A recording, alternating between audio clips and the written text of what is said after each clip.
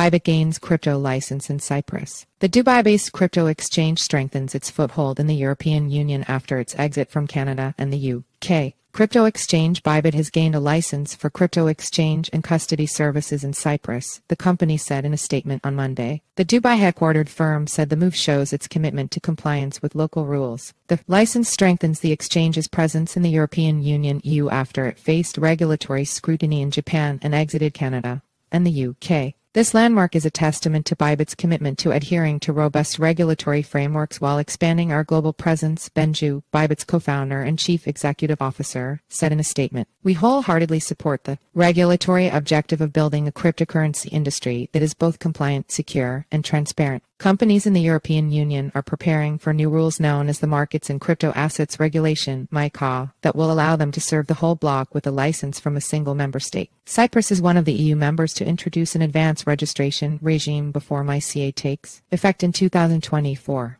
Cyprus was the home of FTX's EU arm until its license was withdrawn following the exchange's abrupt collapse in November. Binance recently sought to withdraw its status in the country as part of an apparent regulatory consolidation anticipating MiCA.